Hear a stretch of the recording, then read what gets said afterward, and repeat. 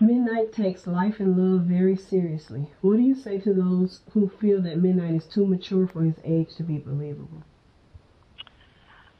Well, um, I really don't have much to say to people who think that the character is unbelievable, because those are people who are short on imagination.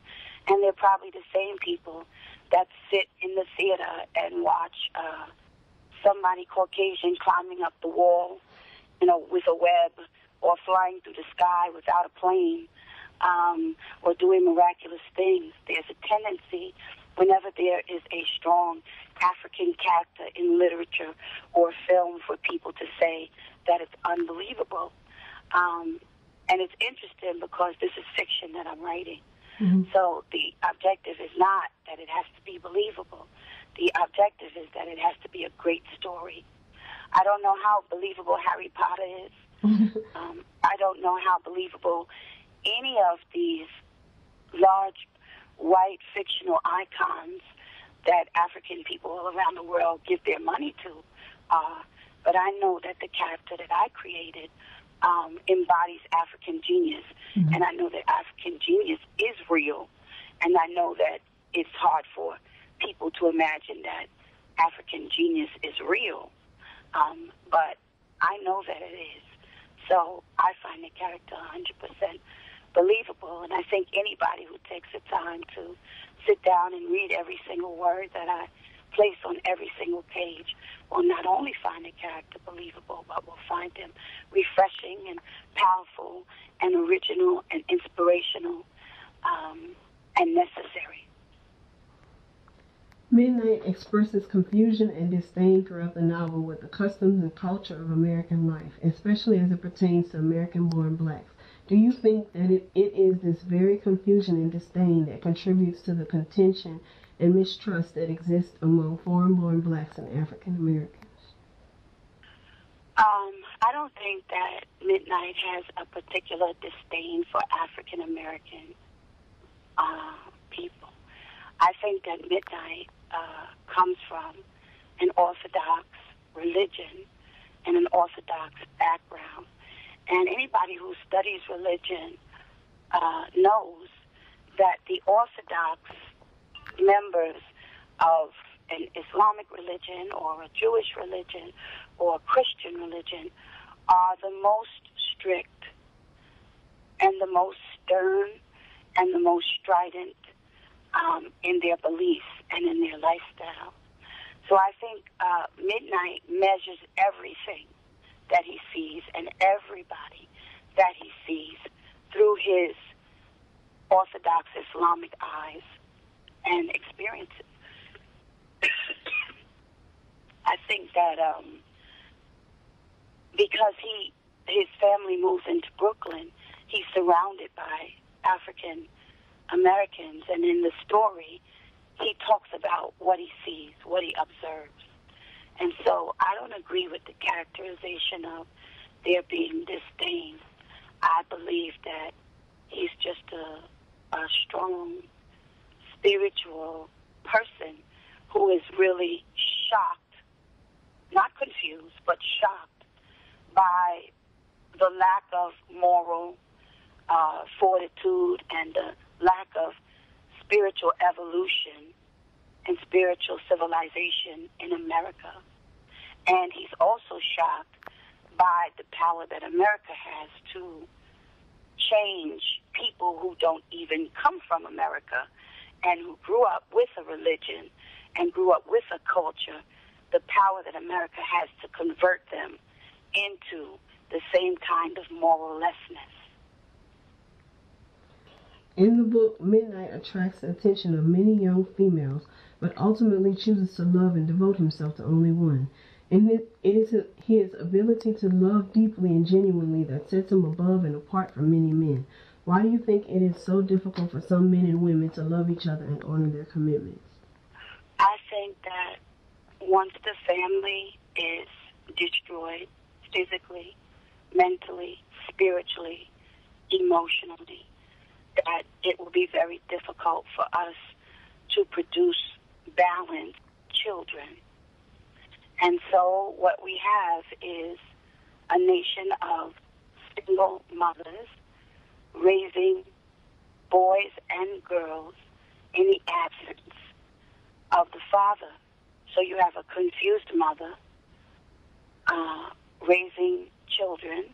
You have confused fathers who have abandoned the children. And therefore you have confused children. So I think it's a vicious cycle. I think that there was a time period when I was young where I used to hear my aunts and older women say, we don't need him. Don't worry about your father. He's nothing. He's nobody. We don't need him. You still have the same things. You got the sneakers that you wanted. You got the bracelets that you wanted. And I constantly hear black women minimize the loss of male companionship of a father to their children. And I think that it's a mistake. I think that we do need fathers in our lives, and I think that wives do need husbands in their lives, and I think that husbands need wives, and husbands need their children. You know, fathers need their children. So I think that we've become accustomed to a very vicious cycle that allows us to believe that it is okay for us to continue on without cohesive family units. And I think that it has added to all of the problems in our environment that we don't have these family units. I know it definitely added to my family problems. Midnight observes and evaluates the females in his life throughout the book, from his beautiful mother, Uma, to the many females who vie for his attention. He is very critical of the way that American women carry themselves and relate to men.